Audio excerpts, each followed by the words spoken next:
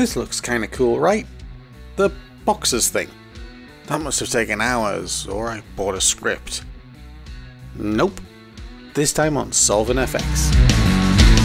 Hey, and welcome. I saw several posts recently on various forums where the OP was asking how to make an animation like this, but, you know, easily. And the answers range from buy this to just do that. And, you know, I was a little intrigued. Wish this avatar could crack its knuckles.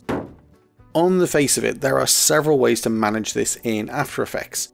You can mask each image and animate the masks, but that's very labour intensive.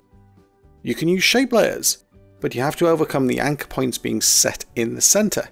Or you could use expressions to drive everything, and that's the method I've settled on. And while some non-coders may recoil in terror, all the expressions I'm going to use are straightforward, almost identical, and there's a project in the description for you to copy if it's easier. First thing I'm going to do is go to Layer, New, Solid, and make it a red comp size solid, and click OK. Hit enter and rename this to Box 1. I could use a full comp size shape layer here, but I want to avoid confusion for you. We're going to ignore the solid's own transform properties and instead go to Effect, Distort, Transform. Later on, we're going to add another effect, and I don't want the scale to affect it. Set the anchor point to 0, 0. And do the same for the position. Then uncheck Uniform Scale and set keyframes for each. Anchor point and position settings have placed the solid to fill the screen, but if I adjust the scale, you can see it grows from the top left corner. Tap U to show the keyframes on the timeline. Now create a new blue solid.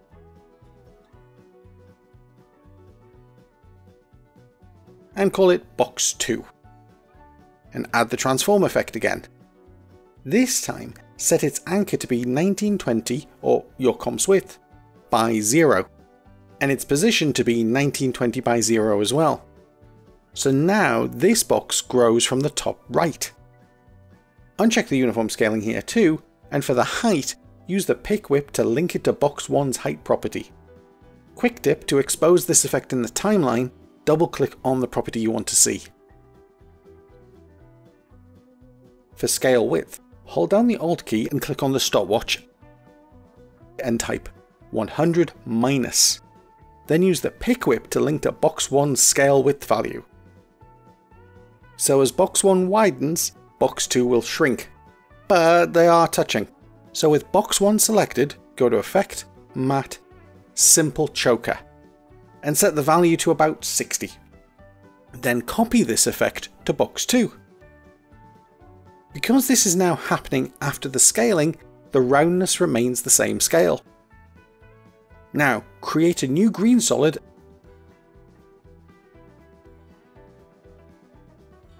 and call it Box 3.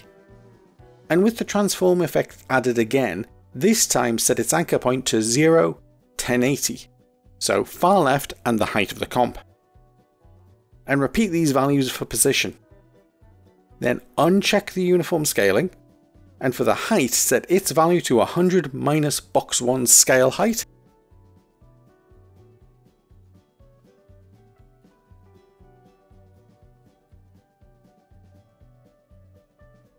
And set a keyframe for its width.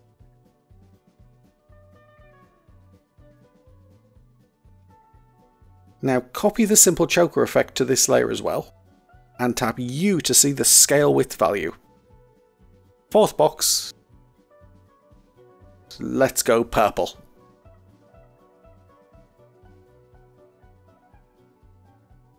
And box the fourth.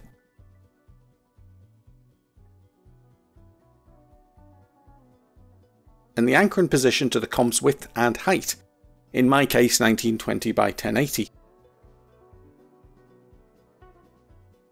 Uncheck uniform scaling, and for the scale height, it's the same as Box 3, 100 minus Box 1's height. And for the scale width, 100 minus Box 3's scale width.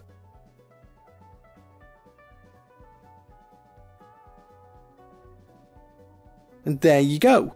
You've now got 4 boxes which resize based on 3 sets of keyframes.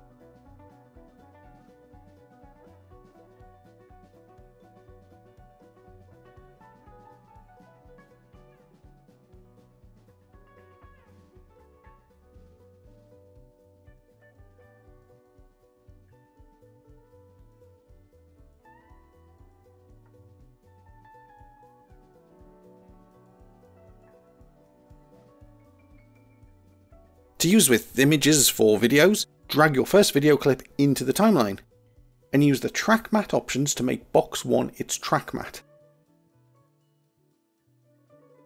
But we're looking at the video's top corner, which isn't ideal. We want the video in the centre of the box, but as the box grows or shrinks, we want it to stay there.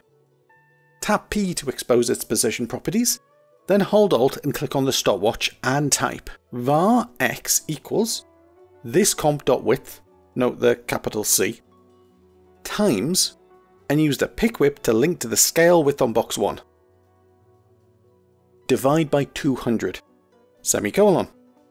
This code determines the size in pixels of the solid by converting it from a percentage, which is where the 100 comes in, but then halving it so we get to position the video based on the anchor point being in the middle of the video. I know it may sound confusing, but trust me. On a new line, type y equals this comp.height times, and pick whip the scale height, divided by 200, semicolon, new line, square brackets x comma y, close square brackets. So now our video layer's position will remain central to the box. And as long as it's scaled so it's never smaller than box 1, it's going to respond to the resizing keyframes. Now, if you're thinking, oh no, I've got to make variations of that complex code. Nah, just chill. With your video layer selected, hold down Ctrl and tap D to duplicate it, then hold Alt while dragging in another video from the project panel, and it replaces the duplicate. Change its track matte to box 2, then edit the position expression to refer to box 2 instead of box 1. But then after the x equals, edit the expression to add this comp.width minus. You see, it's not that scary. Duplicate video 1 again and replace it with your third video. Then alter the position expression like this, changing the y expression and making sure to update the box numbers.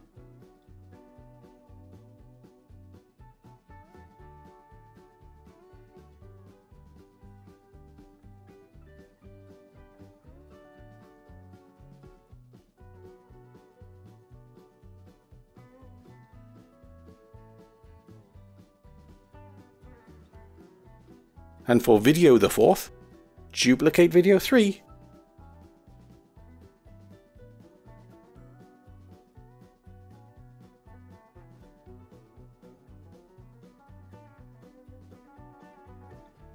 and set the minus elements to both the x and y variables.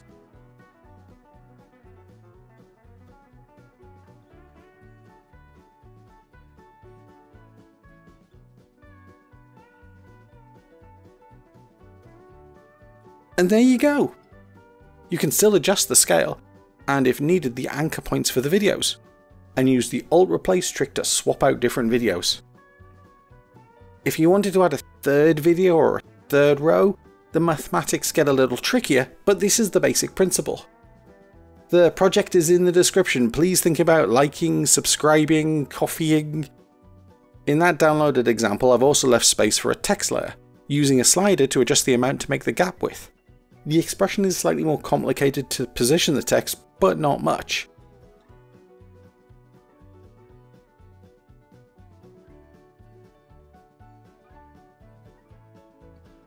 Oh, and to add a background like in this example, I created a new solid and added the smoke rising background preset.